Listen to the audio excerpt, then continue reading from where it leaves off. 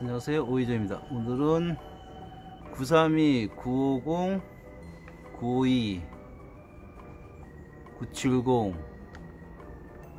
삼성 잉크 이런 카트리지들 충전하는 거 한번 해보겠습니다.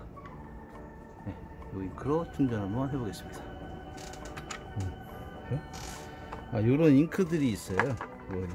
다 쓰고 나면은 보통 버리는데 환경적인 부분도 있고, 이걸 버리기보다는 이쪽에다가 이제 이런 잉크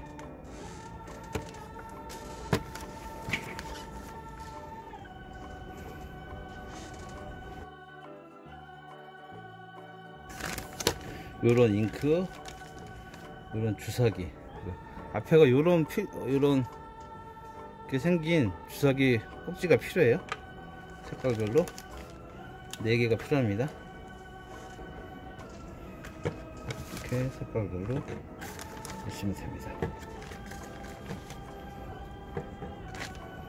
그리고 이렇게 설명서가 있고요.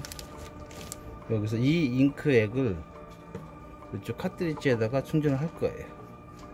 그래서 여기 이제 여기에 잉크가 있고 없고의 차이는 흔들어 보면 알 수 있습니다. 지금 같은 경우에 흔들어 볼게요.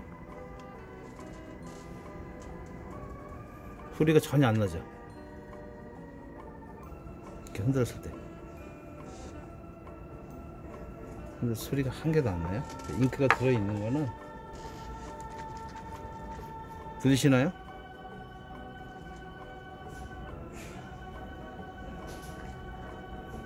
물소리가 나요. 여기서 흐르는 소리가 납니다. 보통 원리가 잉크 카트리지가, 이거는 이제 카트리지 이제 몸체고요. 그 다음에 요거는 이 칩은 인식 여부, 이제 프린터에서 인식이 되느냐 안 되느냐 요걸로 하는 거예요. 그 다음에 이 안에 잉크 이런 액체가 들어있어요. 그거를 잉크젯 프린터라고 합니다. 그래서 요 잉크가 칩에 인식된 상태에서 이쪽으로 잉크가 나와서 헤드에서 출력이 되는 거예요. 그래서 빨간색으로 이제 충전한다 하면은 요거를 이쪽에다가 구멍에다가 꽂으면 돼요. 한번 해볼게요.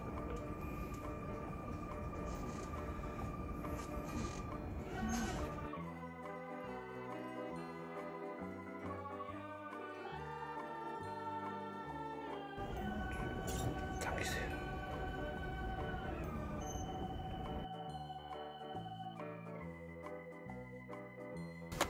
처음에 하실 때는 바닥에 신문지를 깔고 하면은 좋습니다. 이런 휴지를 한번 닦아주시고요.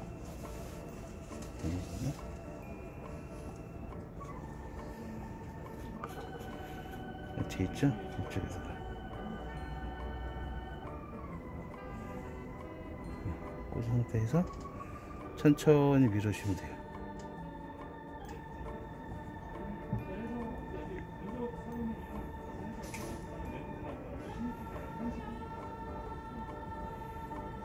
이렇게.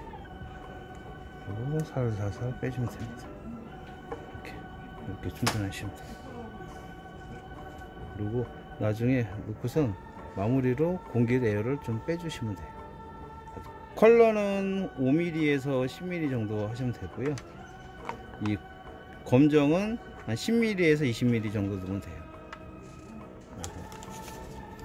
이런 게 있으면 이렇게 컬러는 3~5mm, 이렇게 작은 것도 있고 큰 것도 있습니다.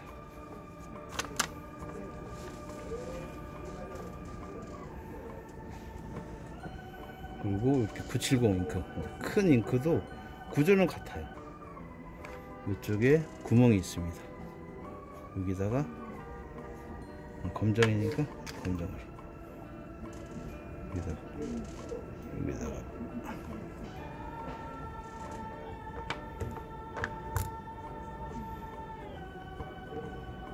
이렇게 여기다 꽂아주면 돼요.